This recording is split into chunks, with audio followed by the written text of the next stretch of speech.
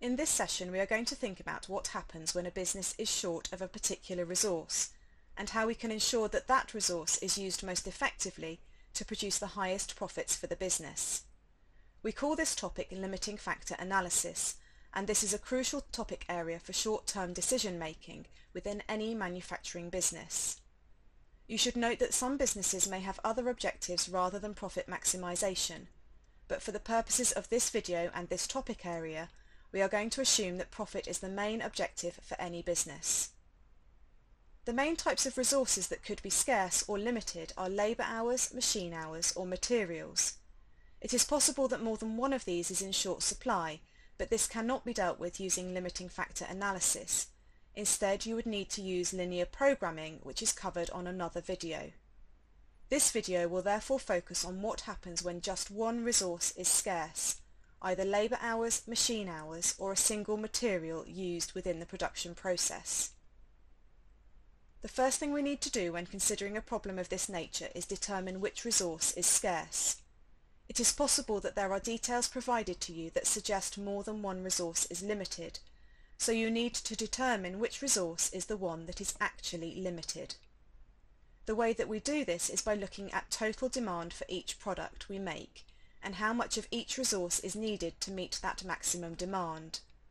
This will identify which resource, if any, does not allow us to fulfill the demand, and it is this resource that is classed as the limiting factor.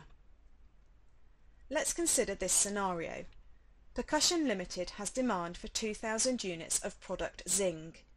Each unit of zinc takes 3 hours of machine time, 2 kilograms of material pop, and 8 hours of labour. Percussion has the following resources available: 8,000 machine hours, 4,500 kilograms of pop, and 15,000 hours of labour. To make the 2,000 units, Percussion will need to utilise 6,000 machine hours, that is 2,000 units multiplied by 3 hours per unit, 4,000 kilograms of pop, 2,000 units multiplied by 2 kilograms per unit, and 16,000 hours of labour, 2,000 units multiplied by 8 hours per unit. As Percussion Limited only has 15,000 labour hours available, this is our scarce resource and the factor that will limit our production.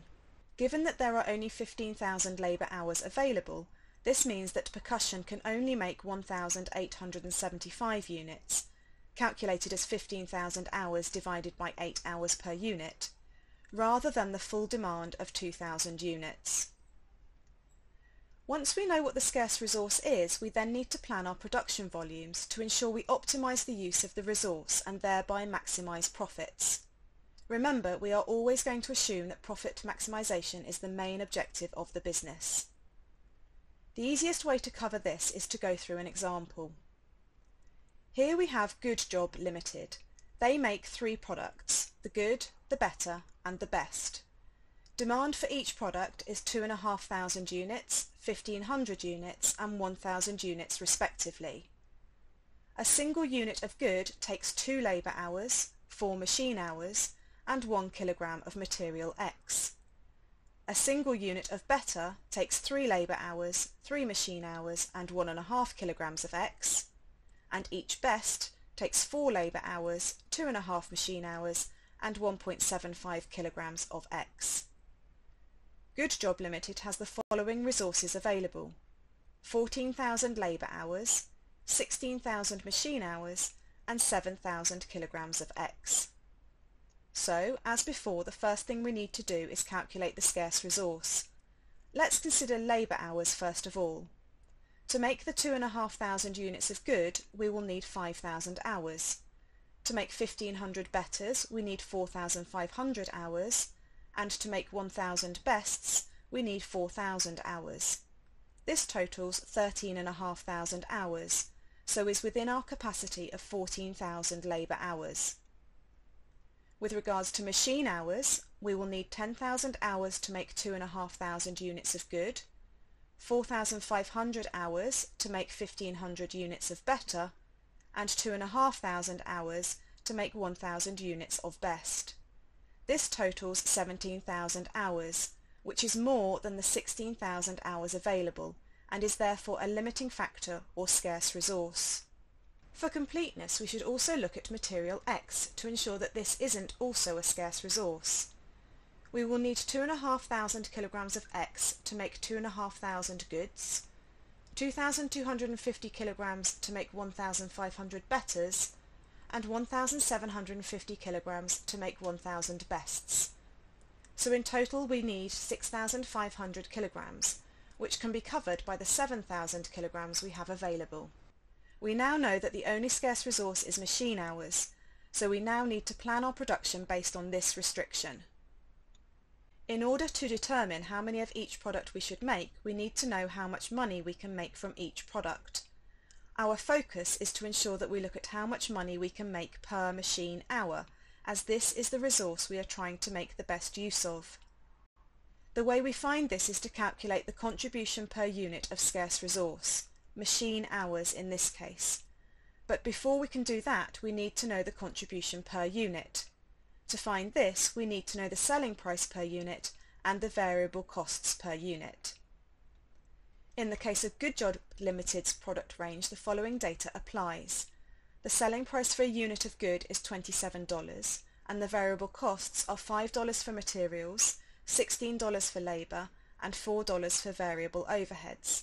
This gives a contribution of $2 per unit.